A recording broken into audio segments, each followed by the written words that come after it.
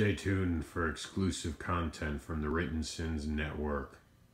Hi, my name is Bodan Nesviceni. Behind me is Jeremy Kotanik. He is the artist and my co-creator on the comic book series Blackbird. This is Gabby Garcia. He letters Blackbird. And behind me here is Rob Torres. He does our covers and some interior art in Blackbird, and he also draws and co-creates this series with me called Souls Eternal. Did I say my name? Yes, Bodan. Right, I'm Bodan. Excellent. What's your website? Oh, for the website, you can go to www.resistanceentertainment.com, or you can find us on Instagram and Twitter by that name. What are your current comic book titles? The current books that we've got here at the show right now are Blackbird, Rancor, Souls Eternal, Grab Conviction, and Conviction. All right, and you guys are from Florida? Yeah, we're all Florida. Yep. Very good. What indie title are you guys currently a huge fan of, and why? I'm not going first. I like Tart. Tart is fun. Art's great. Writing's great. One of the ones I like. You can find it here. Besides Tart, I'm also a fan of Tailwinds, which is a book I also work on, so I'm biased on that one. And I like Bam. I like Secret Games. Yeah, That's, I mean, like, I love Warren Ellis. It's just like the art style and stuff. I think you're supposed to say tart too. Well, Oh, yeah. he said Tart first. Yeah. Kevin Joseph pays Yeah. us to say Yeah, Tart. we get $20 by Kevin Joseph every time we say Tart is a good book. I also like Tart, and my favorite indie book is Lazarus by Greg Rucka, I think, and I forget the artist's name, but it's great. What has been your favorite project to work on, and why? Every project that I work on with these amazing people is amazing and one of the most rewarding things I've ever done. What was that? Kinda, but it's true. I have to say probably Blackbird issue 0. I did the cover.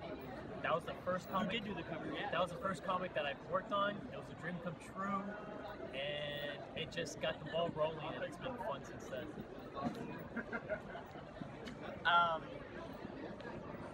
Favorite book to work on?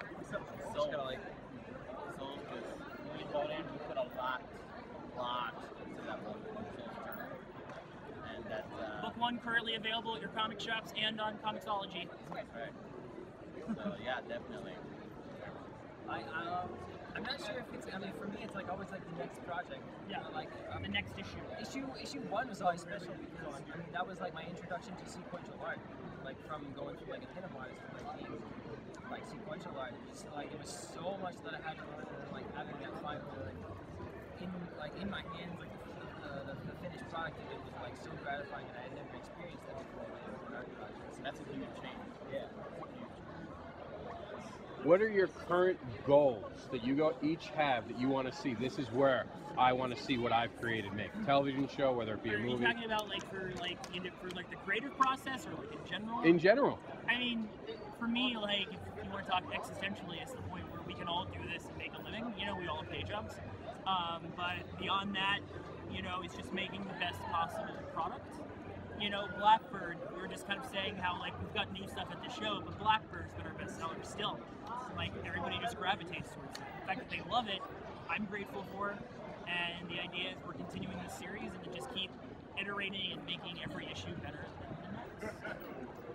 What was the question? Do you want to see like your stuff become like television, movie? Is that like a goal of yours? I mean, yeah, that would be cool. What I want to see, and I've mentioned this to you, is I want to see Blackbird as a video game. Yes. A 2D Castlevania side-scroller. side-scroller, 2D Yes. platformer. Castlevania 2. That's where I want to see Blackbird go. Alright, No, yeah, video game. I would love to see my projects go into video game form, especially Souls or Blackbird. They both lend themselves well to it. Souls Eternal, Soul Calibur. Yeah, I know. Yes. I mean, as far as like the innovative Blackbird, like I would love to see Blackbird like gain momentum to be able to like branch into like other versions. like to have like a Blackbird T-shirt, or maybe just like a coffee table book with just like Blackbird concept art, and like stuff like that. Archiving all that stuff. Yeah, we've got so absolutely. much extra content that it just took us like to make like one issue, and like all of that stuff that we can compile into something, and I would love to see that be put together. Or like, I like that idea.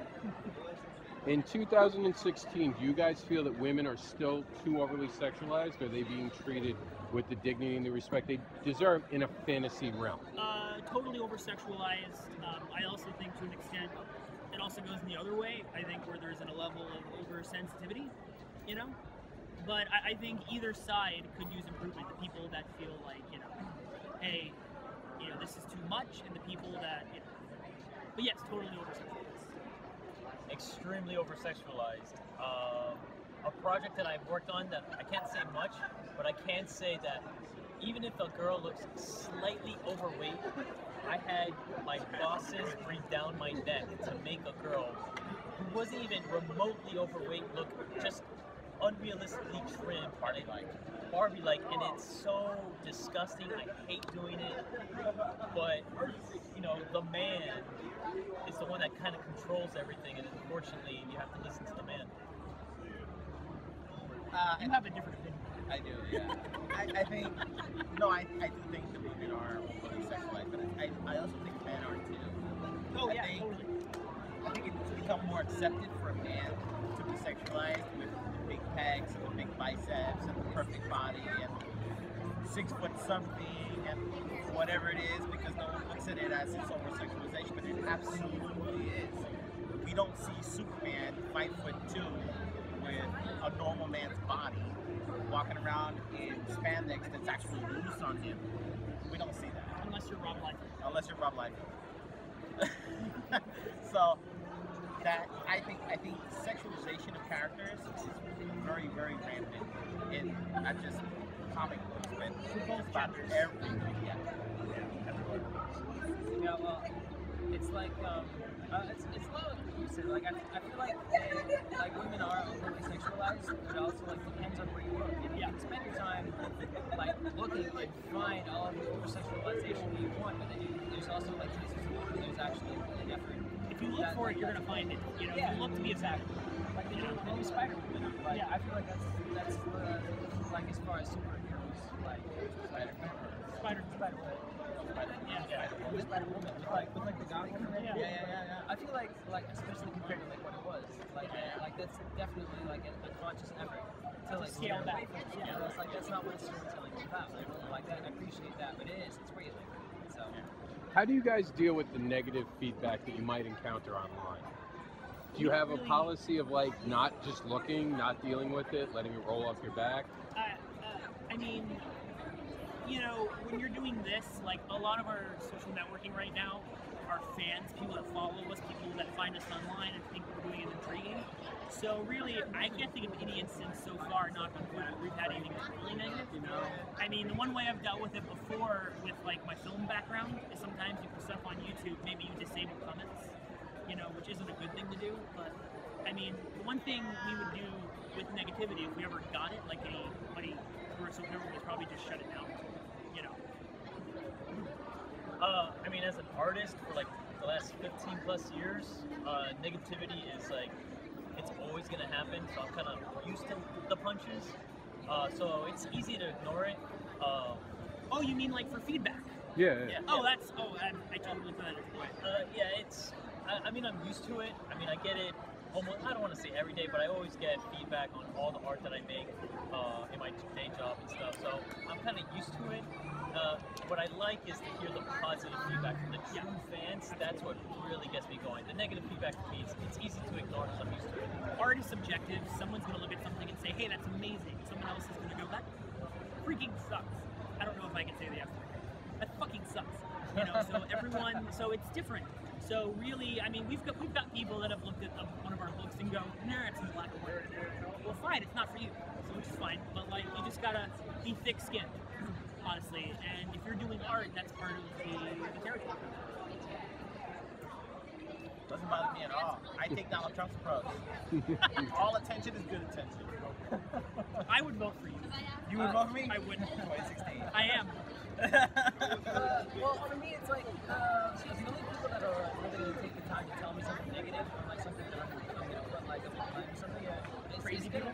No, it's the opposite. It's going to be people that like feel like that I could benefit from something that that they can see that I can't in that moment, because you get really wrapped up in the project and you don't, maybe you can't like back up and see. It's like, oh, you know what? If I just look at this with new eyes, I can see that should really, it's not right. And so having another person's new perspective that would take the time to tell me that that's something that maybe I can fix, and here are some ways to fix it, even that's negative, but in a really constructive way. Constructive criticism.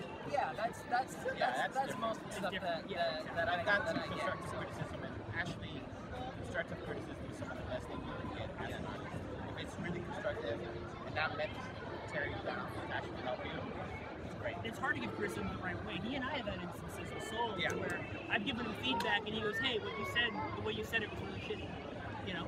But the best part, since we make indie comics, the product in my mind is always the best that it could be.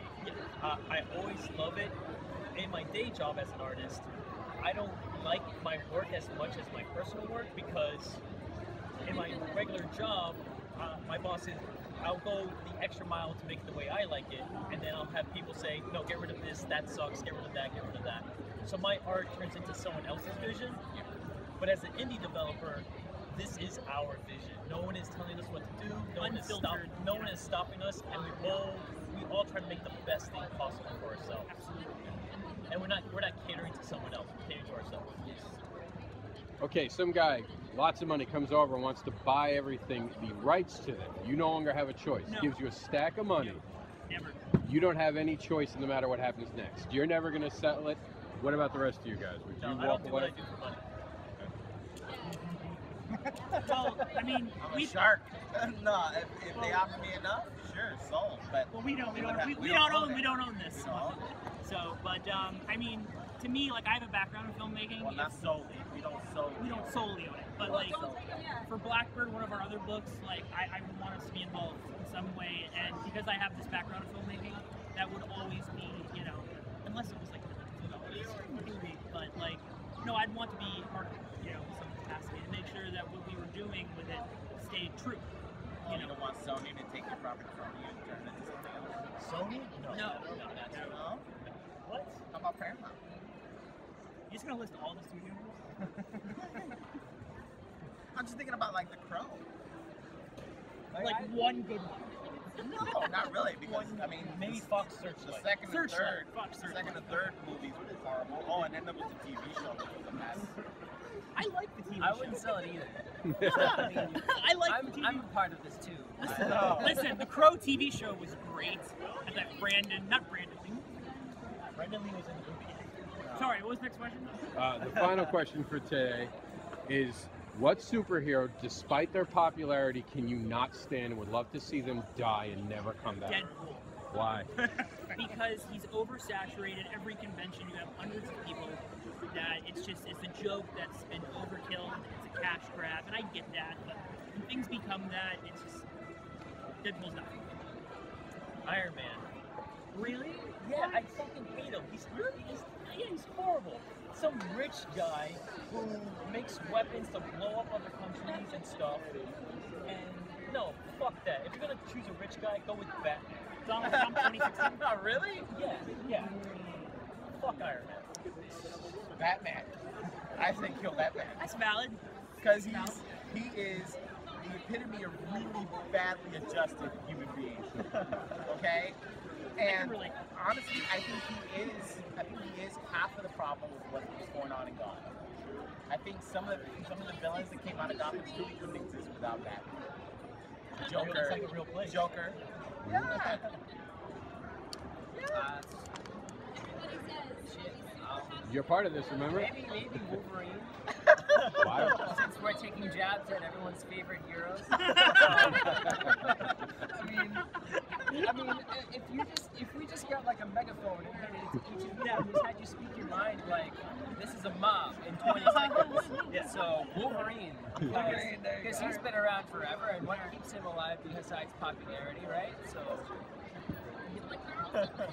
All right, guys. So take us home. What's coming next from you guys? What are your next big projects?